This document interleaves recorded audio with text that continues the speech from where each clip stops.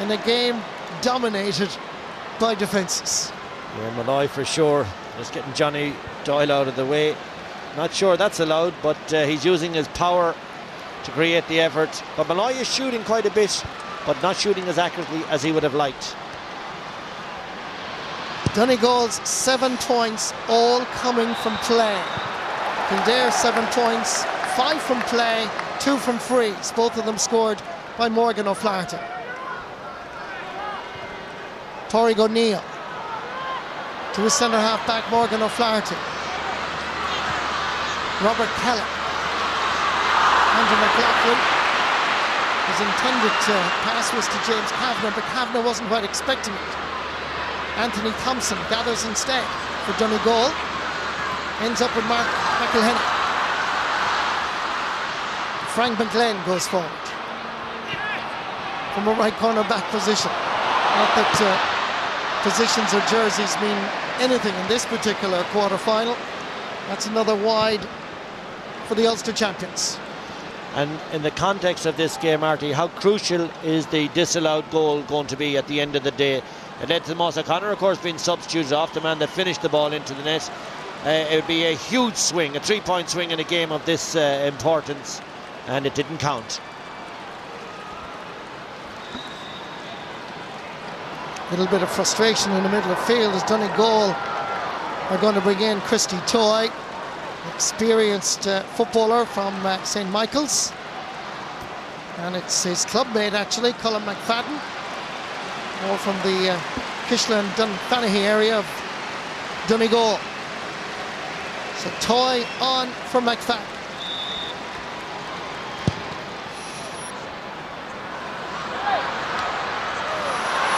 Breaking ball picked up by Frank McGlenn. David Walsh. Back to McGlenn. Nice ball inside. There's a chance for Christy Toy. He's got it. Super substitute. Hardly on 20 seconds. Donegal get the crucial break. The ball inside to Toy. Nobody was near him, and he cracked it past Shane Connolly. It's a brilliant finish, isn't it? Keeps it low, does everything right. But look at the pass inside. Opens up the defence. Picks his spot, keeps it low. How decisive is that one going to be? You'd have to feel it is the move for home for Donegal, because they will defend this now with their lives. Only the second goal in the championship conceded by Kieran McGeeney's team. Now we have a real test of character for the Lily Whites. Anthony Thompson. It's a lace change on the boot. Another chat between Maxey and Jim McGuinness, part of his management team, as they make further positional changes, and perhaps just a little advice from one of the players. Maxey acts as a runner primarily when the game is on. Ryan Bradley looking around at options. The man of the moment, Christy Toy, lays it off fires Carl Lacey. Back outside fires David Walsh. Changes the direction of play over towards Kevin Cassidy. Lays it off quickly and gets it back. Went over the sideline, didn't he? Looked like he did.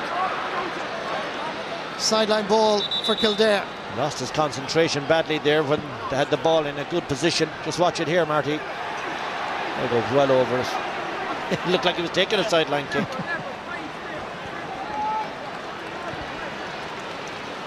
Ronan Sweeney is on for Brian Flanagan. Ollie Lyons will be coming on very shortly. Emmett Bolton over towards Flanagan, who got the last touch. Linesman indicates it's Donegal. Dermot Malloy. Ball inside. Gathered here by Anthony Thompson. He scored twice in the Ulster final, and he's desperately unlucky here. Real opportunity for Donegal here. off the post. Oh, that could have been a clincher, the 4-point lead. Every team craves it. With less than 10 minutes to go, it was an opportunity. Ollie Lyons is coming on for Kildare, and he's going to replace right corner back Andrew McLaughlin. And Ronan Sweeney is coming on, as you can see, and he's going to be replacing Brian Flanagan. So both the right corner back and right half back on the Kildare team have now been changed. This is always policy, because they want to get the fresh legs now, make the big surge for the last 10 minutes. They have plenty of work to do. Ball bypasses all the midfield area. Now, what a Kildare made of. Pádraig O'Neill, good ball. Good hands by Paul Durkin. Down fires Mark McHugh. Continues to work hard. Playing deep inside his own half back line. Kevin Cassidy. McHugh continues on his run. Almost 13 and a half minutes since Kildare got their last score. Ollie Lyons gets his first touch since introduced. Lays it off first, Eamon Callaghan. Robert Kelly goes back first, Callaghan again. Ollie Lyons. James Kavanagh. In towards Johnny Doyle. Has now gone in full forward. Push from the back. Referee says play on. Now he's given a free to Kildare. Heavy challenge there between John Doyle, and I didn't catch who it was. Was it Neil McGee, was it? Or Eamon McGee, rather? Johnny Doyle picked up a knock there with that challenge for possession with Neil McGee. He already picked up a knock right at the start of the match, which seemed to influence his performance right at the very beginning. Yeah, it's oh, he got McGee. a little clip on the side of the head as well. That was accidental. His presence on the field is crucial for Kildare. Interesting, in the second half, Donegal have scored 1-4, and you consider they can only barely manage 3 points. I emphasise again, between the 8th and the 38th minute of the first half, Donegal failed to score, but here in the second half, they've now scored 1-4, and Kildare have only managed 2 points. And you'd have to say John Doyle hasn't been the influence we would expect him to be. Every time he's got on the ball, Donegal have really gone in very hard after him, because they see him as a key player, and they're entitled to do that, of course, once it's within the rules. But he has taken some heavy knocks, none heavier than the very first play of the game on the throw-in. Mickey Conway, one of the finest players in the Kildare squad, played left back last year. Had a huge reception when he came on against Laois on this qualifier journey here to Croke Park. His presence is now required in the eyes of his manager, Kieran McGeeney. Owen O'Flaherty going to take this free. He needs it. Difficult enough angle. Chips it in. He's got it. And over the bar. That's a really good score. Third point from a place ball for Owen O'Flaherty in a total personal tally of 5. Well, we know they won't die. We know Kildare will keep at it, Marty. That is a brilliant kick by O'Flaherty. The best one he's hit in the whole match, and so badly wanted.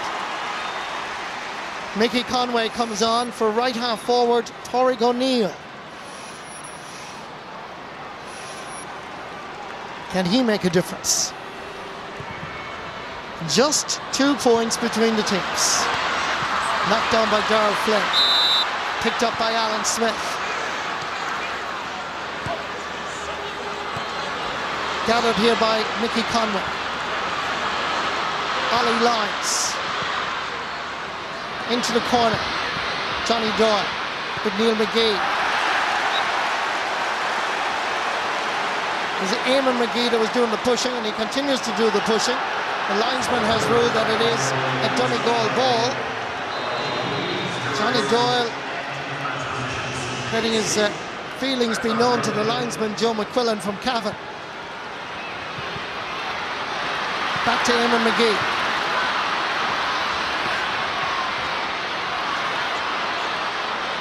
Gathered by Carl Lacey and laid off to David Walsh. Diagonal ball aimed for Dermot Malloy. He's lost it. Lost it this time to Ollie Lyons. James Kavanagh inside his own half of the field, bringing it forward into Donegal territory. Lays it off smartly, fires Ronan Sweeney. Kavanagh has to go back outside. Made a little bit of support, but Sweeney was fouled, and there's another free end for Kildare. I think it's a trip here, we'll see. When he comes across it, Donegal player is doing everything he can. Donegal number 9, but it's not happening for him. Now another crucial free kick.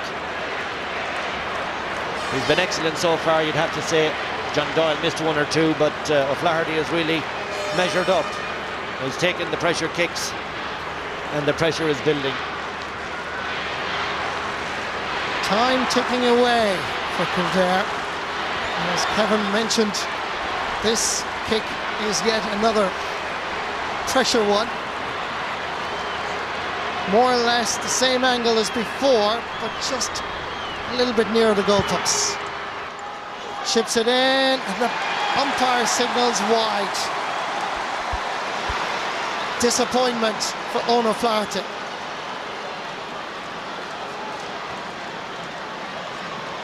Miscued that one. Yeah, that's what pressure does. Pushed it. But there's still time if they're good enough, and they are good enough, and we know they will keep at it.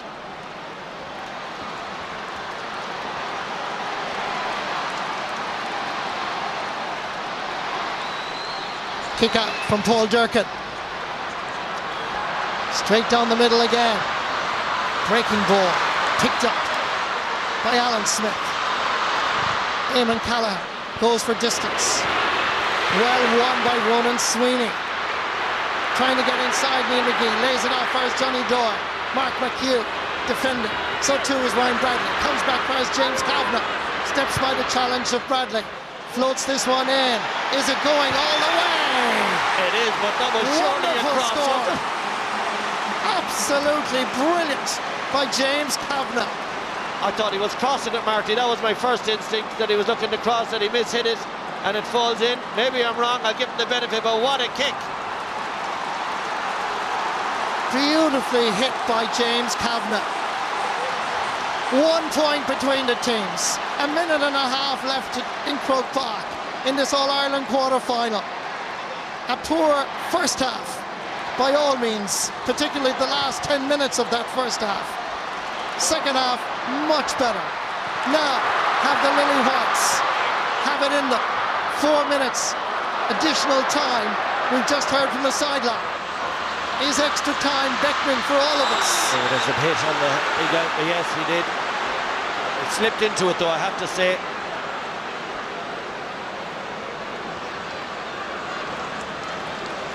Morgan O'Flaherty fouled by Rory Kavanagh, and Kavanagh going to get a yellow card, I'm pretty sure, for his troubles and for that challenge, more precisely. Confirmation. Second yellow card shown in the match, both of them to Donegal footballers. 30 seconds left in Croke Park. And the pass is a terrible one to James Kavanagh, and Donegal snatch at it. Frank McGlenn to Carl Lacey. 4 minutes left in the match, and about 14 seconds of real playing time. Rory Kavanagh comes away with it. Far as David Walsh pumps it into the corner. Ball seemed to take a little bit of a spin. Ran away from Michael Murphy. Kick out for Shane Connolly. 70 minutes played in this All-Ireland quarter-final. Ollie Lyons. Kildare have to produce one more score to force this to extra time. Lyons. Over for his Mickey Conway. Robert Kelly under pressure. Great tenacious defending by Carl Lacey. Back again for his Anthony Thompson. The Ulster champions showing a lot of battle. a lot of courage and mettle, and indeed self-confidence. Coming away with it, Mark McElhenney. But Kildare have it again. This time, in the shape or form of Alan Smith. Into the space to Emmett Bolton. Is he the man? Steps away from the challenge from out the field.